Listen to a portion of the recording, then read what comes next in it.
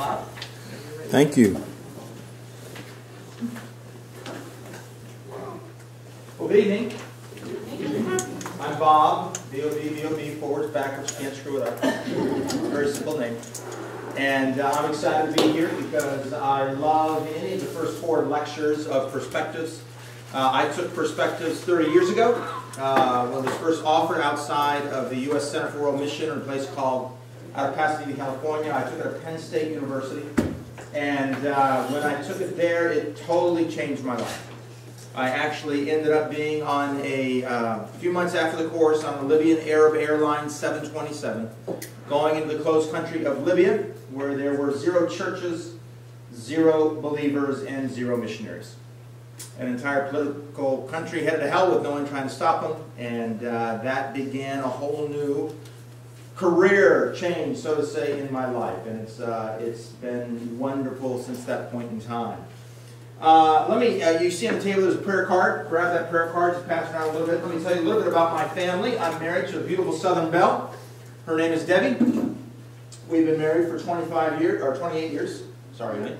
And we've got 4 kids. Luke, and on the very far left are 2.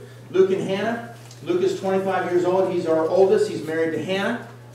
The big news is, last week I became a grandfather. And so I have a little granddaughter. My wife is there right now in Phoenix with the baby. And she's precious. Luke and Hannah are on staff of a group called Frontiers that does church planting in the Muslim world. And so they'll be going over working among Muslims. Next is my daughter Elise in the pink. She is 24 years of age. She is in Israel right now teaching Palestinian kids. She's a 3rd grade teacher among Palestinian kids, loves it. The kids love her. She's having a great time there, impacting them. 95% of her students are Muslims, even though it's taught from a Christian perspective. So she's having a great time there. Next is my daughter Abigail. Abigail is kind of in the red there, the shorts, the top, whatever, I can't remember the picture. But anyhow, she's the only other girl there. And she is currently living next door to Luke and Hannah. She wants to be a good aunt, so she graduated from college and just went out there a waitress so she could be by her niece. So she's out there. Lastly is the big boy Hunter. Hunter is 19 years of age. He's a sophomore at James Madison University. Wants to be a pastor and be used that way by God. He has been on many a mission trip. He said, "Dad, I'm not called to be a missionary. I want to send laborers." I said, "Fine, that's great." So that's a little bit about our family. We do live in Richmond, Virginia. We've been there for about 15 years.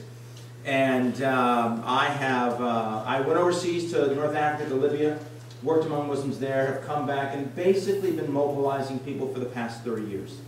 My job is that of a mobilizer. I do that full time, travel, speak. My job is to step on your toes. If you walk away saying, "Wow, I really enjoyed that message," I didn't do my job. So we'll see what happens tonight, see what God does. I want to start off. You've got a set of notes. You should have a set of notes. And you know what? I don't have a set of notes. Can you get me? Is there an extra set somewhere? So I can know. Thank you so much. I want to start off. Every speaker is different. Every speaker has their own bent, whatever, on how they communicate things. So I want to try to start off and lay a real quick foundation to kind of give you a perspective, learn some terminology, and then we'll kind of go from there. To help you understand something that I call the other side of the cross. The other side of the cross. I was speaking at a church in California many years ago, and as I was speaking at that church, they asked me to speak at a Sunday school class. I had totally forgotten about it, but I walked in between the 2 main services where I was speaking, walked into the Sunday school class, and I just said the 1-second prayer, "Lord, help, what do you want me to say?" And so I walked in, there were anywhere from 7 to 70 years of age, had a very mixed crowd. And so I just, I started asking some very basic questions. I said, "Let me just ask you some questions." I said, "What do you think is the primary purpose of the church?" And I was in a Sunday school class, and there was a whiteboard there, so they began to list things. So I began to write them up on the whiteboard. They said, you know, to glorify God, to reach the lost, to save the world, to do all these things. I said, "Okay, good." I said, "Let me ask you a second question. What's the primary purpose for Christ's death?" And they said, "Well, to die for our sins, to be an example, to do this, to do that." I said, "Okay." I said, "Now, I asked you for primary." I said, "That means only one of those could be the primary." So I said, I want you to vote." So they all had 2 votes. They had to vote for the one on the left, the one on the right. So they voted for the one on the left, which is the primary purpose of the church, and they concluded that the primary purpose of the church was to glorify God. You can write that there in your notes right there. Primary purpose of the church is to glorify God. I said, okay, good. A lot of scripture that points to that, backs that up. I said, now let me ask you another, let's vote on the right. So they all voted on the right, and they said the primary purpose of Christ's death was to die for our sins. You can write that one in there, to die for our sins. I said, okay. I said, now experts in the field of communication tell us that 90% of what gets communicated to us non-verbally. So I said, let me ask you a question. What does the one on the left non-verbally communicate life is all about? Well, they kind of looked at it and they said, well, life is all about God. I said, yeah. I said, good. I said, what does the one on the right non-verbally communicate life is all about? And they said, life is all about us. I said, welcome to the conflicting, confusing communication found in the church today. Not in media, in the church. Conflicting, confusing communication found in the church. Half the time we hear sermons that it's all about God. Half the time we hear sermons it's all about us. Half the time we hear hymns that say it's all about God. Half the time we hear hymns or songs that say it's all about us. And the average Christian is quite honestly left there scratching their head saying, well, which is it? Is life about God or is life about us? And they get some conflicting, confusing communication going on. I want to try to clarify real quickly and try to bring this all together for you in this very brief opening. I do whole lecture 2. I spent an hour on this, 2 hours on it. But we're going to just go over it quickly with it. In John chapter 12, verses 27 and 28, Jesus is in the festival at Jerusalem. He's just a day away from being crucified. And as he's about to be crucified, he knows the pain and the agony he's going to be going through, and he opens up his heart for the very first time to his disciples about his impending death. And he says these words. He says, now my heart is troubled. And what shall I say? Father, save me from this hour? No, it is for this very reason I came to this hour. So he's basically saying, look guys, I don't want to do this. This is going to hurt. And then he says one word. Father. Father. So he's done talking to his disciples. He's about to address his heavenly Father. Got the context? Okay? He's about to die the worst agonizing death any human can endure. Not nailed because of one nail on one nail on the other hand, one nail between the 2 feet, but rather hanging there on the cross, your muscles begin to get paralyzed, and you slowly suffocate to death. It's the worst death any human can endure, or one of the worst deaths any human can endure. And as a result of that, he's going to talk to his heavenly Father about why he's dying. Now here's a key question. It's not rhetorical, you've got to give me an answer. Do you think he's going to talk to his heavenly Father about the primary reason of why he's going to the cross or a secondary reason of why he's going to the cross? What do you think, primary or secondary? I think primary too. Notice what he does not say. He does not say, Father, save these kind, wonderful, worthy people from hell. They don't deserve it. In fact, he doesn't even talk about us. Oh, really? I thought it was all about us. No. What does he say? Open your Bibles, John chapter 12, 27 and 28. Turn your cell phones on, just do whatever, find out what it says. Actually, it's right there in your notes. How about that? What does he say? It's right there in your notes. Father, glorify your name. Glorify your name. I want to challenge you. The true driving passion to put Christ on the cross was to bring his Father glory. I bring out 7 reasons in my book, A Cat and Dog Look at the Cross. I'm not going to go over them because that's what I do in lecture 2. But in this one, I'm just going to summarize it. Jesus died primarily to bring his Father glory. Now, if that is the case, which I want to challenge you that it is, then if the church's primary purpose is to glorify God and Christ's death was primarily to glorify God, what do we have now? We have a consistent message in the church. Life is about glorifying God. I need to glorify God in how I treat my spouse. I need to glorify God in how I treat my grandchildren. I need to glorify God in how I do my job at work. I need to glorify God in how I date. I need to glorify God in how I drive and how I dress. I need to glorify God in every area of life. All of a sudden, life is about glorifying God. And we get a consistent message no matter where we go throughout the Bible. We realize this is all about God being glorified. Now, if that's the case, how does that deal with world evangelization? Because Perspectives, depending upon how your teacher number 2 did, or number 3, basically Perspectives has communicated that it's all about reaching the world, right? This Bible is a missions book. The Living God is a missionary God. So it's all about world evangelization. So how do the two tie together? Well, I want to try to tie them together for you tonight in a very simple concept. And I'm going to do that by asking you a simple question. How many of you have worshiped God with people from other cultures in their culture? Okay, a lot of you. What did it do to your vision of God? Blew it out. Blew it out, sure. Void it. There's a very simple principle found in there. That principle is this.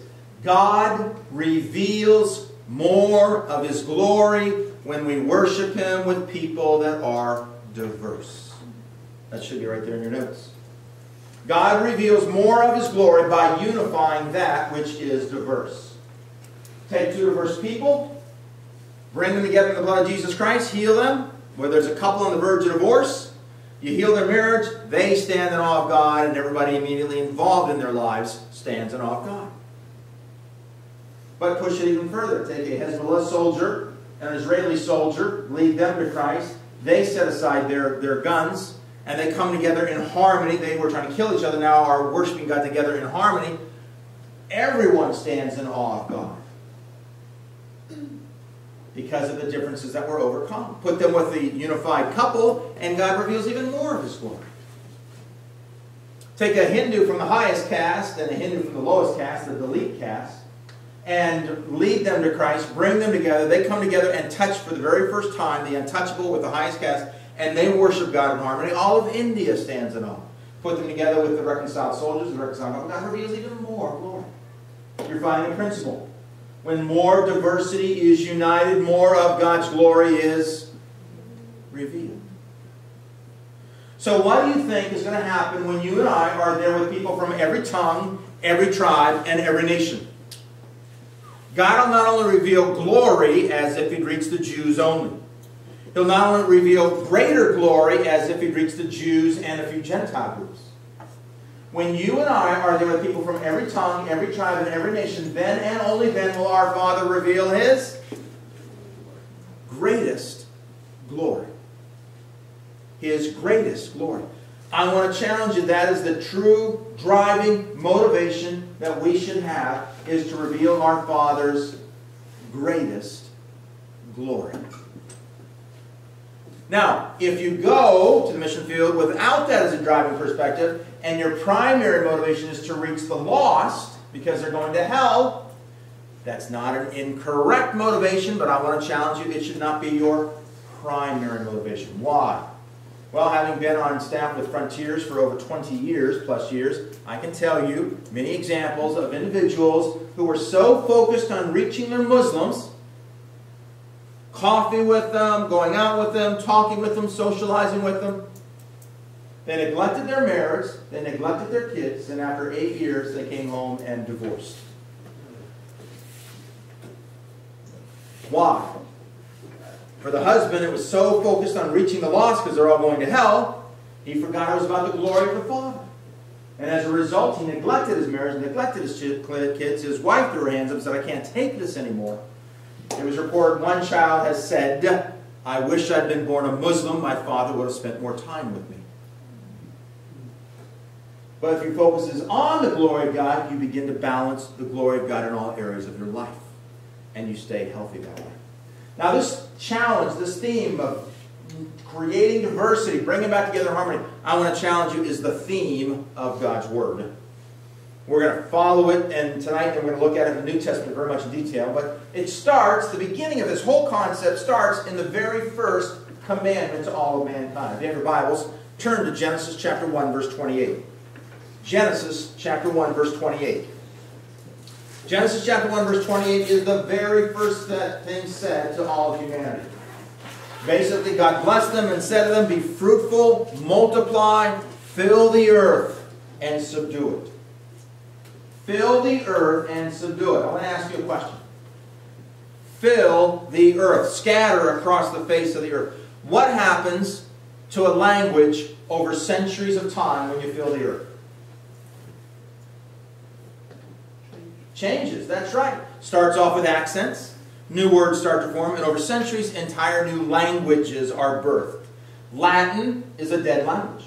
But before Latin died, it birthed 6 different languages. Languages born, they die, but they propagate new languages. I want to challenge you, the very first commandment to all of mankind, when God said, fill the earth, the intent of that was that God wanted to create diversity so we could bring it back together in harmony to reveal His, no, not His glory, His greatest glory. If He wanted glory, He would just have one people group. That's all He needed. But to reveal His greatest glory, He wanted to create diversity. You all know the story. Mankind sins, every one of them. God brings about a judgment. Noah and his family. Noah gets in the ark for 40 days and 40 nights with the kids. A year later they crash. And after crashing, God gives them a rainbow. In Genesis chapter 9, verse 1, we read these words. Then God blessed Noah and said to them, be fruitful, multiply, and fill the earth. What's He doing? He's on the same game plan. I want you to create diversity so I can bring them back together in harmony to reveal my greatest glory. Because you'll figure out that's part of the theme of tonight. I'll say it over and over again. So, Genesis chapter 11, though, we found out that there's a problem. Anybody know what the problem was in Genesis chapter 11, verse 1?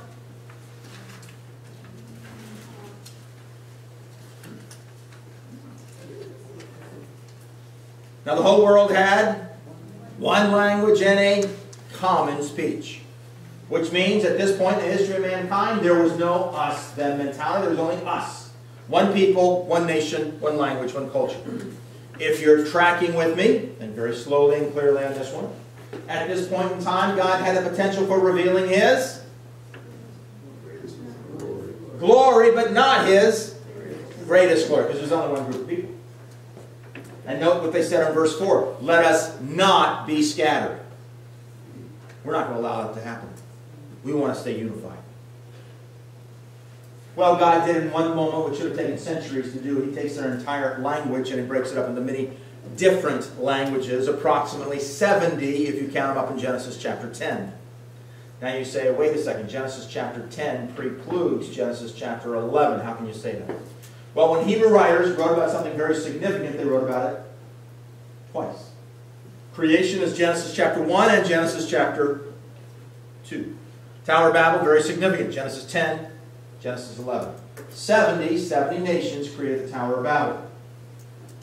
Immediately in God's Word. Immediately in God's Word. Genesis chapter 12, the next chapter. God makes a promise to Abram. And He says 2 basic things. Abe, I want to bless you, and I want you to turn around and be a blessing to all the nations on the face of the earth.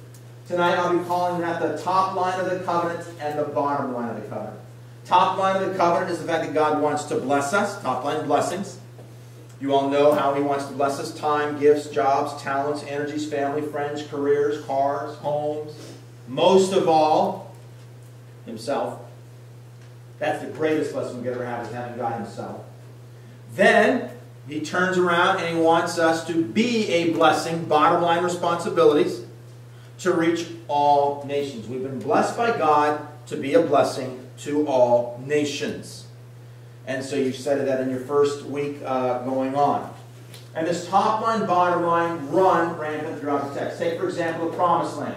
The Promised Land is a land flowing with what? Refers to what part of the covenant? Top line of the covenant or bottom line of the covenant? Top line of the covenant. With every top line blessing there is a bottom line what? responsibility. What's the bottom line responsibility of the Promised Land? I had no idea. So someone showed me in the back of the Bible a set of maps. You know what I found out? A large majority of the major trading routes went right through the Promised Land. And if anybody wanted to trade with the powerhouse Egypt down in the south, odds are they were going through the Promised Land. God had strategically located them so that Ezekiel 5:5 says, this is what the sovereign Lord says, this is Jerusalem which I have placed in the center of the nations. The center of the nations. God, the Promised Land was, yes, a land flowing with milk and honey, top line blessings. Bottom line responsibilities, they were strategically located that all the nations came through trading. They were to share with them about their God. Top line blessings, bottom line responsibilities. Well, you guys know how the story ends up. Revelation chapter 5, verse 9. There are people from what? Every tongue, tribe, and nation. So in other words, here in Genesis 12, you've got a promise. Here in Revelation 5, that promise is fulfilled. Here's the promise. Here's the fulfillment. Promise, fulfillment, promise, fulfillment. Everything in between is one story. The story of His glory going out to all nations. God's desire to bless us, that our churches would turn around and bless the nations. And if you haven't graphically seen it before, if you took missions out of the Bible, you'd have very little left to study. Just be 11 chapters. You can now read through the Bible in a year. One chapter a month with December off. Because everything else is missions. Which now you see is the story of His glory. God wanted to create diversity, to bring it back together in harmony, to reveal His greatest glory. But the warning, as I try to say to my audiences, I'm still trying to set up our context for tonight's talk, is that it's a lot easier to focus in on one part of the covenant over the other. Which part of the covenant is it the easiest to focus in on? The top line or the bottom line? Top line of the covenant. I want to see how you guys do. I want to give you a test. It's my bottom line test. I give it all over the world where I go. I say the beginning of a verse, you fill in the rest of the verse. Depending on how you fill in the rest of the verse will help me determine whether or not you're focused more on the top line or the bottom line. Now before your palms get all sweaty, oh man, I hope I know this. Don't worry. If you know it, just say it out loud. Don't just be quiet. Maybe everybody in here knows it. Maybe no, I don't know. Here it goes. Fill in the rest of this verse. Be still and know that I am God. Come into my presence. Know me. Worship me. Have a relationship with me. Refers to what part of the covenant? Top line or bottom line? Top line of the covenant. That's right. And if you haven't figured it out by now, you all flunked the test. You failed. Why? You just quoted me Psalm 46, verse 10a, the first third of the verse. Be still and know that I am God. I'll be exalted among the nations. I'll be exalted in the earth. The rest of Psalm 46, verse 10. But maybe you, just like me, when I became a Christian my freshman year at Penn State University, when I got my brand new leather Bible, because I was a freshman in college. I read it like I read my yearbook. What's the first thing I did when I got my yearbook? Look for my picture. I went through the whole thing. Where am I? Where am I? And that's how I read my Bible. I opened up my Bible and I asked one very simple question. Where am I? What's God got in this for me? How does God want to bless me? What do I get when I'm saved? What do I get when I go to heaven? And without realizing it, I should have paid half price for my Bible. Why? I was only reading half of God's Word. I was only reading half of God's Word. I was so focused on the top line of the covenant, I'd highlight Psalm 46, verse 10a, the first third. You still know that I'm God. I'd go looking for my next top line verse, having no idea I was passing over bottom line after bottom line after bottom line. And I had no idea that I was really studying not a theology, I was studying a meology. Where am I in the Bible? What's God got in this for me? And as I have talked in various churches all around, I have found out that the majority of Christians that I speak to all know the top line lessons and they struggle with the bottom line lessons. That's what I do when I go over lecture number 1, but I'm not here to give lecture number 1, so we're not going to have the time to do that. But with all that set aside, I want to now start in on tonight's lecture. And as we start in on tonight's lecture, I want you to see this top line, bottom line stuff going through the scriptures and look and see how it deals with Jesus. If you have your Bibles, turn with me to Isaiah chapter 49, verse 6, and let's look at the job description of the Messiah. The job description of the Messiah. In Isaiah chapter 49, verse 6, we read these words. It is too small of a thing for you to be my servant, to restore the tribes of Jacob, and to bring back those of Israel I have kept. It is too small of a thing for you to be only a Messiah to the Jews. Why is it too small of a thing? Somebody tell me why. He did not reveal His greatest glory. That's right. And Romans 11:36 tells us that everything is from Him, through Him, and to Him. Romans 11:36, not from us and through us and to us, as many American Christians believe. It's not everything is from them and through them and to them, as if you're so focused on the lost world. Everything is from Him, through Him, and to Him. So God, who is a jealous God, who says, I'm jealous, I want to lift up my glory. Why? Because when you focus on His glory, you're going to find out you get the most joy. When God, who is a jealous God, sees the Messiah coming, He says, it's too small of a thing for you to be my servant to only the Jews. Because then I'll only reveal my glory. I want to reveal my greatest glory. Therefore, He says, I will also make you a light for the Gentiles, that you might bring my salvation to the ends of the earth. Isaiah chapter 49, finishing out verse 6. So Jesus, the Messiah, had a job description. His job description was to be a Messiah not only to the Jews, but to the Gentiles as well, and be reaching out to them. Now, before we go on and look at the life of Jesus, I want to summarize and bring this all together in one last way. For those of you who have worked with people from other cultures, I asked you, what did it do to your vision of God? You said it increased. Let me ask you another question. What did it do to your joy? Bigger. Same principle. When we worship God with people from other cultures, we get greater joy. So what do you think is going to happen when you and I are there with people from every tongue, every tribe, and every nation? God will not only get the greatest glory, we will get the greatest joy. Men and women, that's what God's working toward. Revealing His greatest glory, that we might have the greatest joy. What a God who dreamed this up in eternity past. What a God who thought through this. I need to create diversity so I can bring them back together in harmony to reveal my greatest glory. And as a result, my creation will have the greatest joy. This is the God we worship. This is the God we serve. This is the God who's worth living for, suffering for, and dying for. Who's got this plan. So let's see how Jesus did. Let's go to our notes. Matthew chapter 4, verse 13 and 14. Matthew chapter 4, verses 13 and 14. Talking about the location of Jesus' ministry.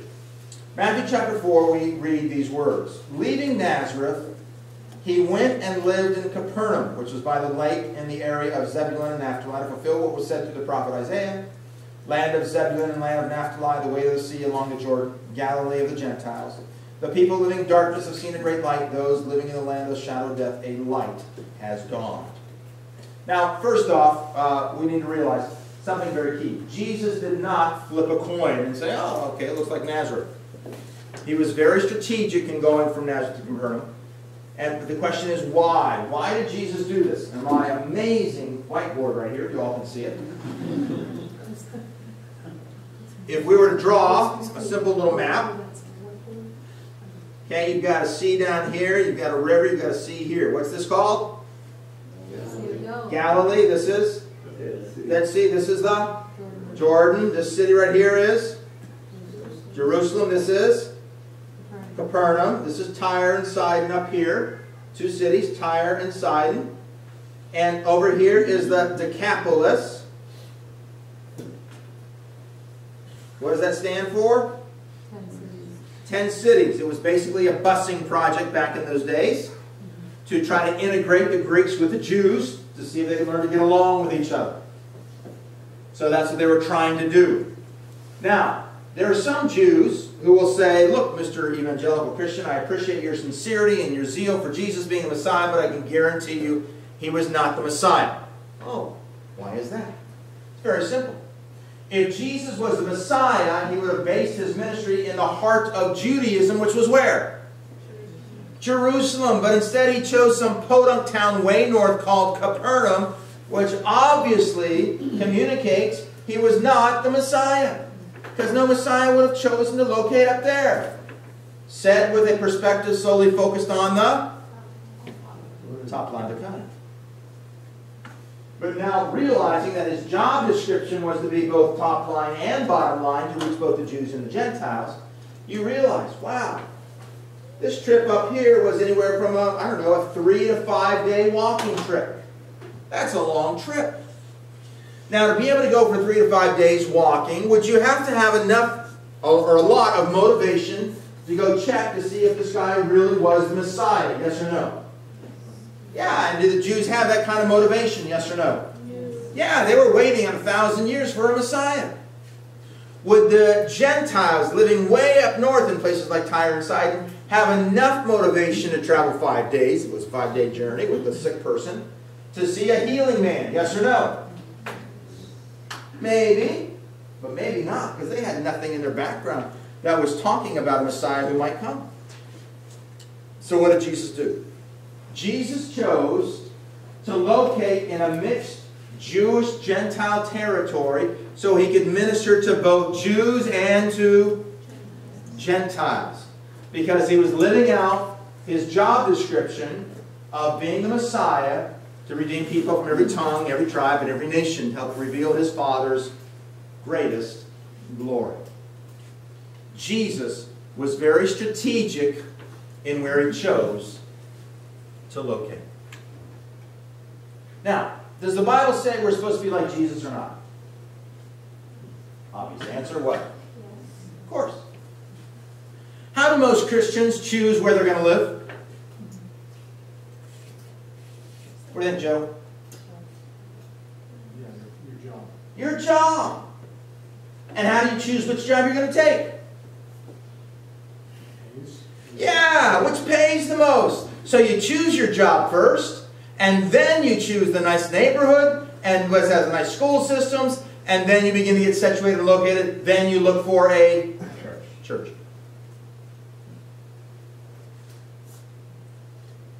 Do we really want to be like Jesus? He chose a strategic place to live first, to touch nations.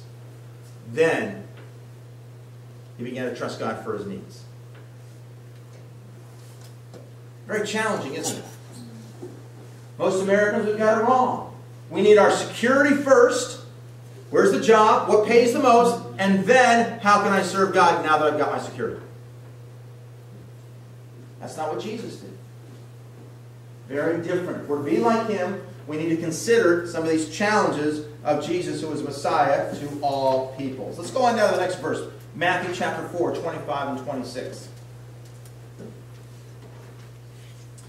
Jesus heals the Gentiles. Matthew chapter 4, verses 25 and 26. News about him spread all over where? Syria. What kind of people are in Syria? Jews or Gentiles? Gentiles. News about him spread all over Syria, and people brought to him all who were ill with various diseases, those suffering severe pain, the demon-possessed, the epileptics, and the paralytics. And he separated the Jews from the Gentiles, healed the Jews, and sent the Gentiles home. Is that what the text says? No, he what? Healed them, meaning both Jews and Gentiles. Jesus, when he saw ministries for opportunity, he was colorblind. Didn't matter to him who it was. I'm going to minister to anybody that my Father brings across my path and minister to them and reach out to them in the power of the Holy Spirit. How many of us go by 7-Elevens, gas stations, whatever, and see internationals in there behind there taking our money? How many of you have seen that? Yeah. How many times do we reach out to them? Most of us hardly ever. Why? Well, they're not one of us. And we usually like to reach people that are like us because we feel better about that. And as a result, we can be passing up opportunity after opportunity with what God is doing with people right around the corner from us. Sue Pat, who's your speaker coming up, I think, in one of your lectures, was down speaking at our course down in Richmond, Virginia. And as she was speaking, she talked about this restaurant that she's been going to for years, owned by a man from another nation. I forget what nation it was. And she'd been going there for quite a few years. And then, it finally dawned on her, hey, I wonder if this guy's ever been into an American home. If you don't know, I've been told you 80% of all internationals in America have never been into an American home. 80% of all internationals have never been into an American home. Why is that? We're so preoccupied with God what? Blessing us. We're not worried about being a blessing to others. So she went to this guy and she said, I've been eating here at your place. I kind of know you, you know that, but can I ask you a question? He says, sure, what? She says, how long have you lived here? I believe it was 25 years. She said, I'm trying to remember myself. I think he said 25 years. She says, have you ever been in an American home? He said, no, never been. She said, could I have you over for dinner? He said, I'd love to. Simple thing. We overlook, we just look right through people from other nations that are living right around the corner from us just because we're not trained to look for them. We're not trained to see opportunities for the bottom line and be reaching out to them. And simply having them over for dinner is one of the greatest things that we can do. My wife and I reach out to Egyptians in the Richmond area. And so we have Egyptians that love coming to our home. Not because our home is anything special, because we just have them over for dinner and love on them. And they just, my friend Carla, you gotta go to Mom and Daddy's house. You gotta see how nice it is there, how much they love you. Why? We just had them over for dinner.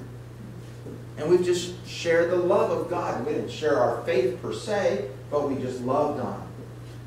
And we honored them as individuals, honored them as Muslims. Hey, have you prayed yet? No, I haven't. Go into the room, go pray before dinner. Oh, thanks.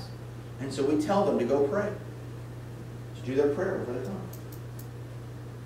Loving them, reaching out to people. Jesus healed them, both the Jews and the Gentiles. Constantly ministering to people of all ages. Okay, let's go to Matthew chapter 8, 5 to 13. Matthew chapter 8, 5 to 13. Faith of the centurion.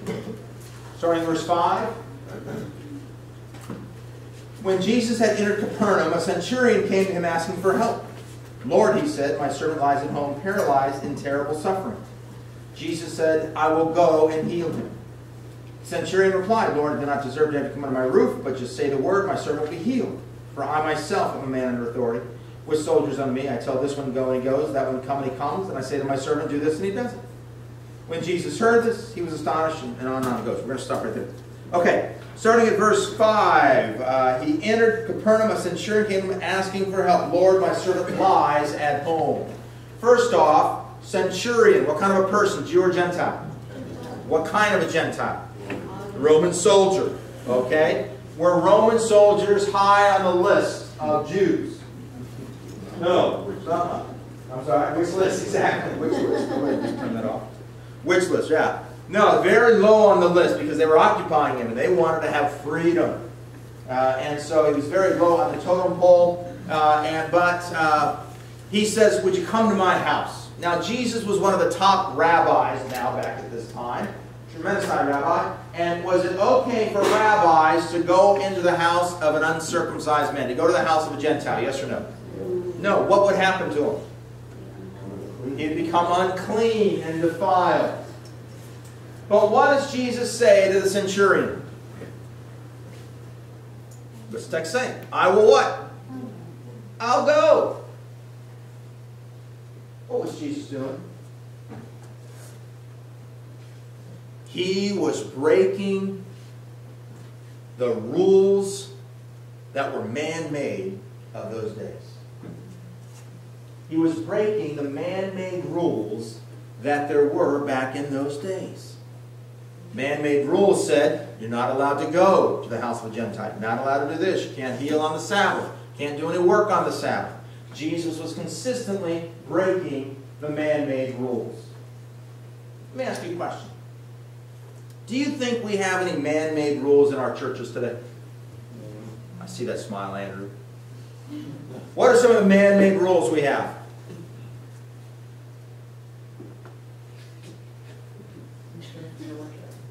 Got to lift your hands for worship?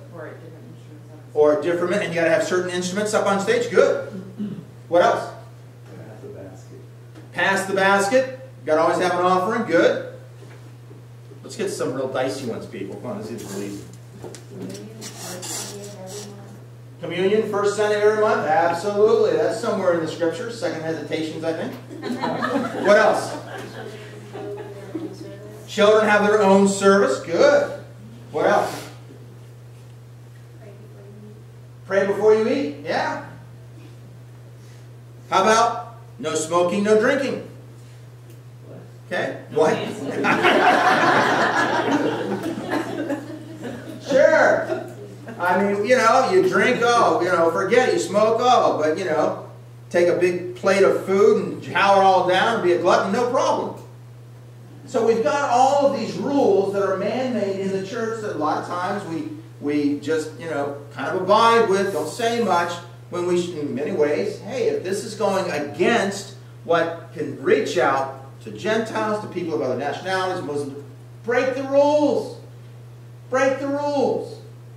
I was at a church in Atlanta, Georgia, in Peachtree City, and I found out that the church right down the road had an apartment complex with 72 different languages spoken in the apartment complex. It was a huge complex.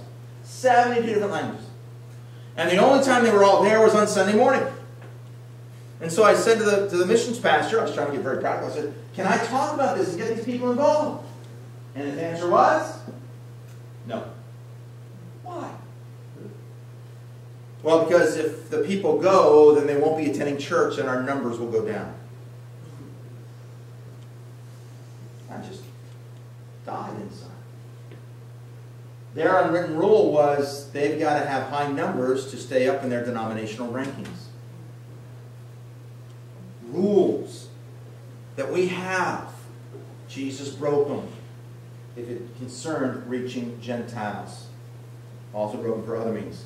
So he goes and says, I will go and heal him. The centurion replies, look, I don't deserve to have you do this. Just say the word, my servant will be healed, for I myself am under authority from the soldiers on me. I tell this one go and he goes, that one come and he comes. I say my servant do this and he doesn't. When Jesus heard this, he was astonished and said to those following him, not bad for a Gentile. Is that what the text says?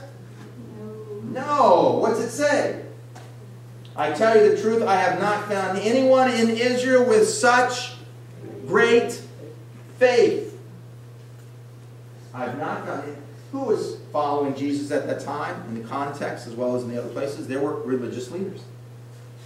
So he turns to these religious leaders, the Sadducees and the Pharisees, the leaders of religion, and basically says to those leaders, this Gentile that you call a dog has got more faith than any of you. Do you realize what that means? It means that Hindu down at the local 7-Eleven store might not only come to know the Lord, he might have more faith and be the next Billy Graham for his people and outdo everybody in your church. You ever thought of that? The local Muslim, the local Buddhist, the local whatever person from other nations, you could reach out to them and they could be a world changer. They could have more faith than anybody in your churches. Man, doesn't that excite me? Lord, lead me to people like this soldier. Lead me to people of great faith. He continues. After inflicting a wound in the souls of the religious leaders, he begins to rub salt in it. He says, I say to you that many will come from the east and the west and will take their places at the feast with Abraham, Isaac, and Jacob in the kingdom of heaven. But the subjects of the kingdom will be thrown outside into the darkness, where will be the weeping and the gnashing of teeth. Okay, let's break this down. Many will come from the east and the west. And Luke, in a parallel passage, talks about the north and the south. What's north and south and east and west of Jerusalem? The whole world. That's another way of saying all nations. So Jesus is saying there will be people coming from all nations, and they will take their place at the feast with Abraham, Isaac, and Jacob. Now, did you ever wonder why God comes on the scene and says, hi, I'm the God of Abraham, Isaac, and Jacob? Did you ever wonder that? Did you ever study their lives? Hi, I'm the God of Abraham. Well, yes, he was the founding father of our faith, but he was also a flagrant liar. She's my sister. I did a Bible study for our teenage children, our two oldest ones, Luke and Elise. And as we studied that passage, my daughter Elise says, I never want to marry a scumbag like Abraham. Okay. Okay, I'm the God of Isaac. Isaac. Yeah, there's a couple paragraphs on Isaac. Not that much. And he lies like his father. Hi, I'm the God of Jacob, also known as the deceiver. Oh, I get it. You're a God of a bunch of liars. Is that what he's trying to say? Well, in some ways, yes, and in some ways, no. Why does he say I'm the God of Abraham, Isaac, and Jacob? Well, if you do not know, those are the only three men that God made a commitment to what? To bless all nations. He repeated it 3 times to Abraham, once to Isaac, and once to Jacob. Those are the only men that God made a promise to, that I'll bless you, and you're to be a blessing to all nations. So what's he basically communicating? He's communicating, I'm a God. You want to know my business card? Here it is. I'm a God who's made a commitment to redeem people from every ethnic group on the face of the earth. I'm a God who's made a promise to reach people from every tongue, every tribe, and every nation. Now, he is also the God of a bunch of liars, a bunch of sinners. Why is that? What's he communicating there? Well, I'd like to ask you what I call my elephant in the room question. Okay, my elephant in the room question. Let me tell you what the elephant in the room question is. How many of you have ever heard, this isn't the question that leads up to it, how many of you have ever heard of Muslims coming to know Christ through dreams? But the majority of us. Okay, here's the elephant in the room question none of us ever want to ask. Ready? Why doesn't he reach all of them that way? Is that not a legitimate question, yes or no? Yes or no? Yes. Yeah. And the answer is,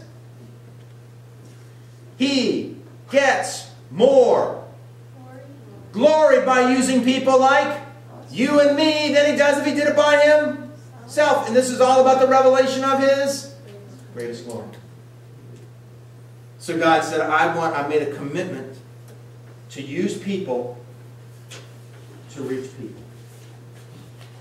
When a young couple goes and gets training, raises up financial support, raises up prayer laborers, goes to a tribal group in the middle of Brazil, have you gone to Brazil?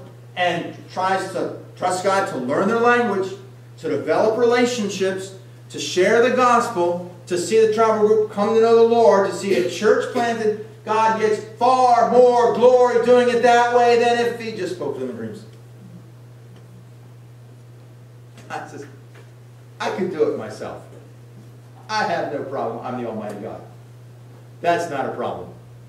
But this isn't so much about reaching the lost as much as it is about revealing my glory. And I'm going to get more glory by using you.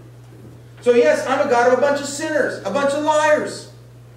Why? I get more glory taking a liar, transforming their life and their soul, changing their whole heart motivation, so that they prize me as their precious treasure, and they go and sacrifice their lives for me.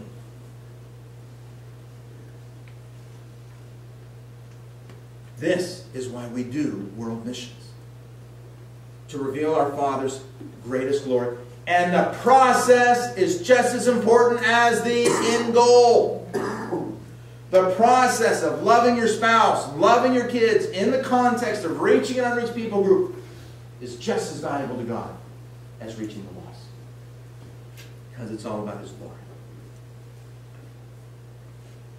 Now, in the text, there is a feast. They were brought to the feast with Abraham, Isaac, and Jacob. What's the difference between a feast and a meal? A meal is something you eat very quickly, do the dishes, get on with the day. A feast is a time of celebrating. It can last up to a week, sometimes even 2 weeks in length. So up in heaven, right now, is a feast.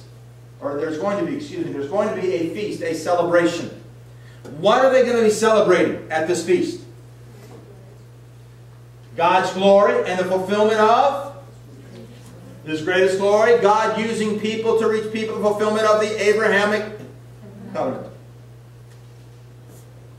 Notice that's why it says in the text, they will take, what's it say? Their places. It does not say they will crash the party. If they crash the party, what's it communicating? They weren't really invited. If they take their places, what does it mean? They already have what? Reservations. They already have reservations. The tribal group that he is going to, God already has reservations for people from that tribe for him to reach. Oh, how encouraging that is for missionaries to be going out and to say, this is not an exercise in futility. This is not something we're just hoping and praying God might move. No, there are reservations already made. Our goal is to find the people that God has reservations for. Huge difference than just going out blindly and just saying, oh God, please do something. Going to the Scriptures. There will be one day when you and I are at a party, and at the party will be at the head of the table Abraham, Isaac, and Jacob, and we will be celebrating the glory of God shining in its greatest way by God using people like you and me to turn around and to reach people from other nations and other ethnic groups to reveal His greatest glory. Well, my time is almost up. Very quickly, we'll go on with the notes after the break. If you are at all interested, every speaker is different, but I do bring books. Everything I'm telling you is in this book right here, God's Bottom Line. This is fresh off the press. It's about 2 weeks old right now. Everything I'm teaching you is in here and much, much more in this book. I also go over blindness, why God blinds the eyes of the church to the Great Commission, and why He blinds the eyes of Muslims, Buddhists, Hindus to the gospel, and why He does all of that out of love. And also, how a loving God of the New Testament could order the death and destruction of so many people in the Old Testament. He's the same God. How could He do that? All of that is found in this book. For those of you who don't believe anything unless you watch it on television, it's in DVD form. 8 lessons for small group Sunday schools. If you want to teach what I'm teaching, it's right here in this You Teach CD. It's 4 PowerPoint lessons designed for you to teach it. I tell you what to say on every slide. There's an audio example of it, and it's all right there. I'm probably best known for cat and dog theology. Cat and dog theology is a very simple joke about the difference between a cat and a dog. A dog says, you pet me, you feed me, you shelter me, you love me. You must be God. Cat says the exact same thing. You pet me, you feed me, you shelter me, you love me. I must be God. That joke characterizes Christians around the world. There are many Christians who basically think God lives for us. As a result, we only focus on the top line. This gets the foundational part. Also within this cartoon book, 101 differences between cats and dogs. 101 cartoons designed, one for every potty in your house. Cat and dog prayer. The average Christian today prays 3 minutes a day. The average pastor prays 5 minutes a day. Why so little prayer? I challenge you in this book. Very early on in their Christian life, they prayed very caddish prayers, very selfish prayers. James 4:2, God says, I don't answer selfish prayers. Prayers weren't answered, so they concluded, I guess prayer doesn't work. So I'll just check in with God for 3 minutes a day just to make sure He knows I'm here. This teaches you how to pray God kingdom prayers. Prayers for His kingdom, not your kingdom. If any of you homeschool, we have all of the stuff in homeschool curriculum format. You can see me about that. Cat and Dog Look at the Cross. I started tonight saying the primary purpose of Christ's death was not for our sins, but for the glory of the Father. This book goes over that in much depth, shows you the freedom that there is in living for that. If you've got the vision of reaching the nations, how do you deal with it? Should you be a goer, a sender, a mobilizer, work with internationals? What are the main options? I walk you through that with this book. Emma's story, a true story of a 4-year-old little girl who had an entire building fall on her in the 1999 earthquake in Turkey. An American dog sniffed her out. She was on the U.S. News back in 1999. And they sent her to a mentally handicapped institute to die. She was so traumatized. My friends ended up adopting her. A true story, written from the glory of God perspective, written by a 16-year-old homeschool girl with me. The best book for children and grandchildren. I heard good news today. 93 short 2-minute stories giving kids a vision for the glory of God going to the nations. It talks about how it geographically began in Jerusalem and spread out to the very ends of the earth, eventually ending in the Americas, the last continents to be discovered. So, who's going to tell us about the break? Go ahead. So we're going to take a break.